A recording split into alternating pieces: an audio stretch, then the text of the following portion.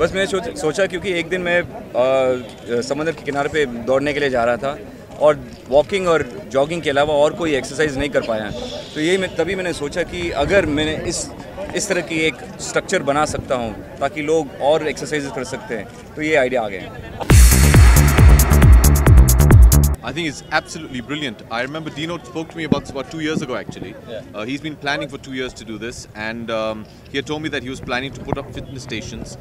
You know, whenever you travel abroad in the West, you see that the locals over there have all these wonderful parks where they can do various different kinds of exercises, and they have these kind of stations where they can come and train. Yeah. People who might not be able to afford to go to a gym. Yeah. He said, why not do something like that in Mumbai? And I thought it was a fantastic idea. I said, look, let me know, because we'd love to be able to do something. You play football with us, you know, we only have 2 pitches in all of Mumbai to play, and they're also not full-sized. Yeah. So I think it's a great initiative started by Dino, and, you know, kudos to Aditya for supporting this and getting it done. And like he just said, he's going to put up 100 of these. And I think it's a great start. It's a great way to get the city lean and fit again.